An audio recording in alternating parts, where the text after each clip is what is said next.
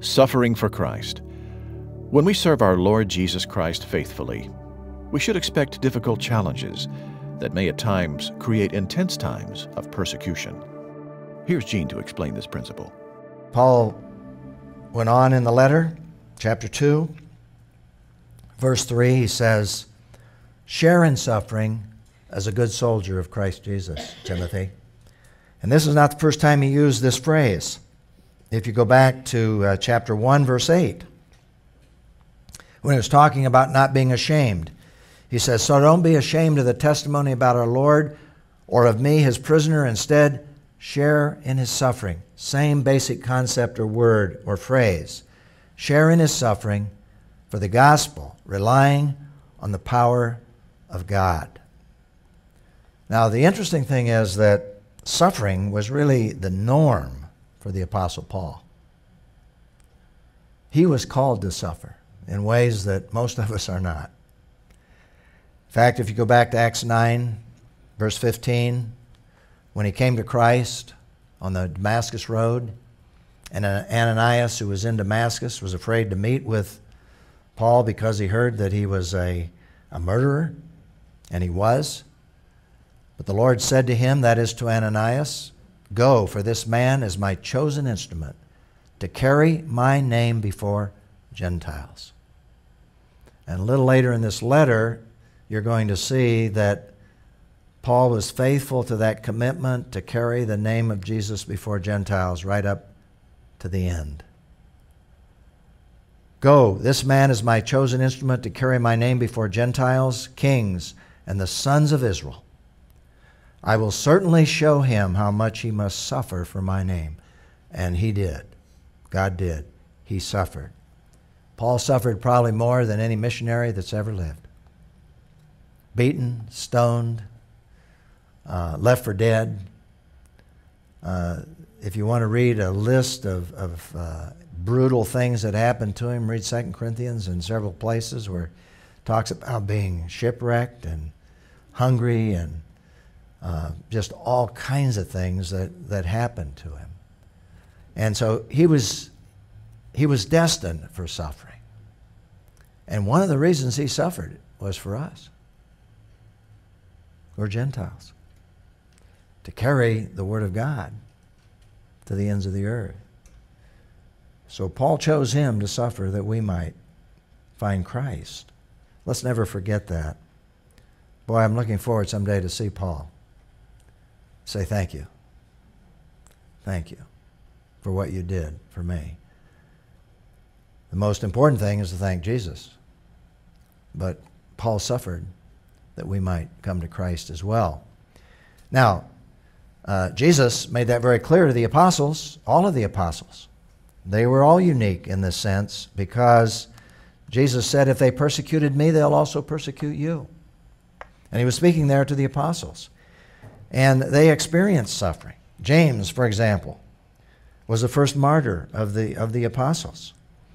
About that time, King Herod cruelly attacked some who belonged to the church, and he killed James, John's brother, with a sword. Later, he put Peter in prison. He was going to take his life as well. God preserved him. But later on, we're told through tradition that Peter probably was crucified upside down in Rome.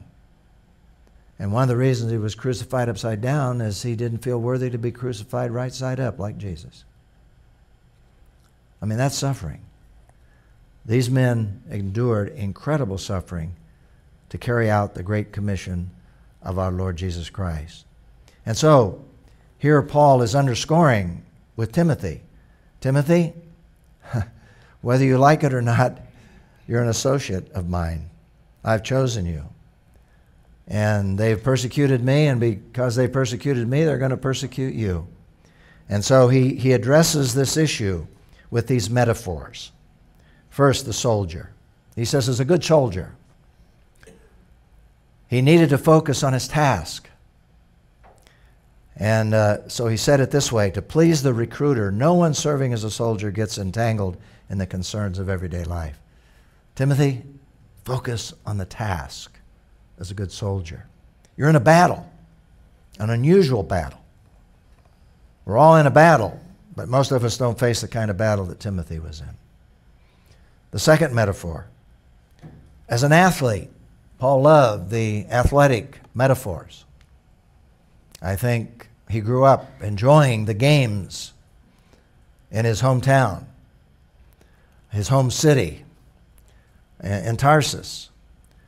I think he enjoyed the games when he had opportunity in Rome, when it didn't involve murder and people being killed and slaughtered as it degenerated into. But he used those illustrations, he used those metaphors. And he says, also, if anyone competes as an athlete, he's not crowned unless he competes according to the rules.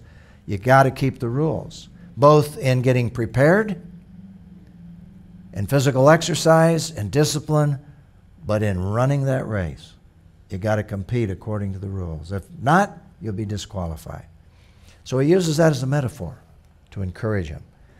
He used that metaphor when I shouldn't say he, because we're not sure who wrote Hebrews, but the author of Hebrews used the athletic metaphor when he says in Hebrews 12, therefore, since we also have such a large cloud of witnesses surrounding us, and that large cloud of witnesses are all outlined there in Hebrews chapter 11, all the way from Abraham to David to Joshua and so forth. Since we also have such a large cloud of witnesses surrounding us, let us lay aside every weight. And there, of course, is the runner. No restrictions. Every weight and the sin that so easily ensnares us. There he's mixing the metaphor with reality. And the weight is sin that can sidetrack us. Let us run with endurance the race that lies before us. Keeping our eyes on whom? Jesus.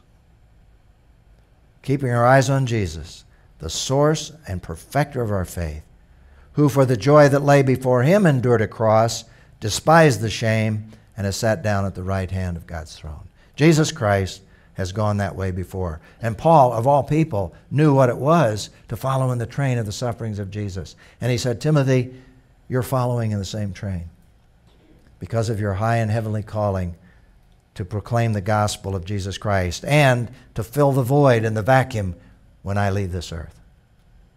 And so Paul is challenging him in relationship to his suffering. There's a third metaphor.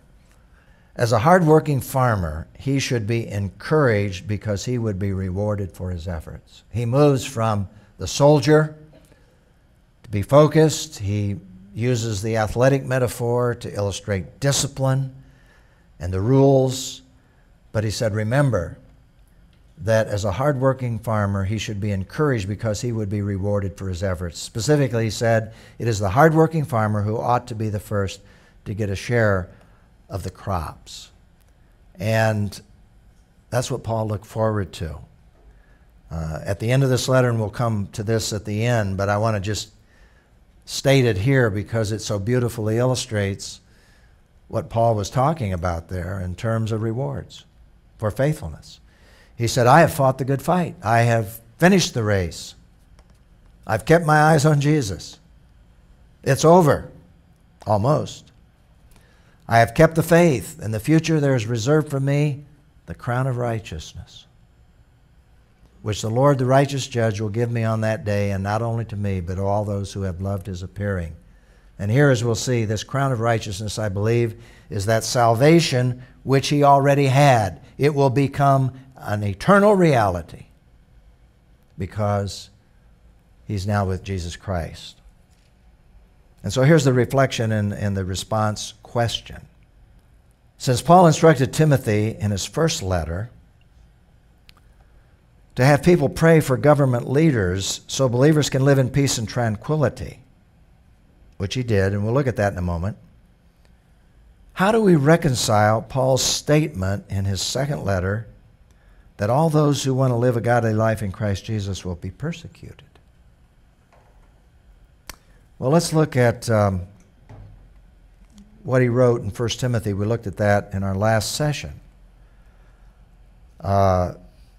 in relationship to 1 Timothy 2, 1-4. First of all, he said, then I urge, now this is the first letter, that petitions, prayers, intercessions, and thanksgivings be made for everyone, for kings and all those who are in authority, so that we may lead a, what? Tranquil and quiet life. What is the primary aspect of the will of God for Christians? That we be persecuted? Well, I don't think that reconciles with what we're to pray for. We're to pray for a peaceful environment, a tranquil environment, so we can live a quiet life and godliness, not be persecuted because we're living for the Lord, and dignity, not to be mistreated and treated like criminals, like Paul was being treated. And he says this is good. This is pleasing God to our God our Savior. It's pleasing to God our Savior that we can sit here in this room with tranquility. You know, we don't have to be afraid that somebody's out there with machine guns going to blow these windows out or come charging through these doors and blow us away because we're studying the Bible. That pleases God. And we're to pray for that.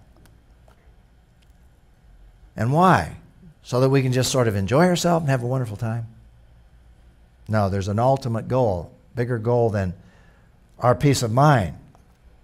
It's that God wants everyone to be saved and to come to the knowledge of the truth. And in that environment, we can communicate the gospel much more freely, and people are much more open to hearing the gospel in that kind of environment.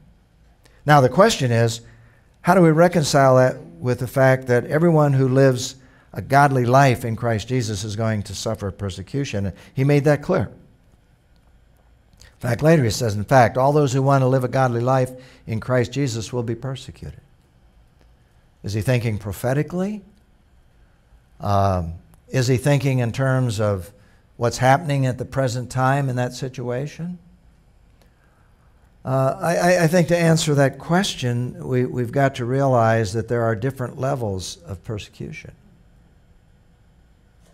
And even though we have tranquility and we have freedom and we have a peaceful environment, it doesn't mean that people aren't going to reject us or make fun of us or say things that hurt us or make fun of our children, our lifestyle. That's persecution. It certainly is a very low level of persecution compared with what Paul and Timothy were facing, and periodically what Christians are facing. But I think there is an element of truth to the fact, well, there's a strong element of truth, obviously, to the fact that if we are not living a godly life, that may explain why we're not being persecuted. In other words, are we really living for God as we should in every aspect of our life? And even within our own environment, if we're doing what God wants us to do, there will be elements of rejection and persecution. So I think those two harmonize if we understand the continuum of persecution.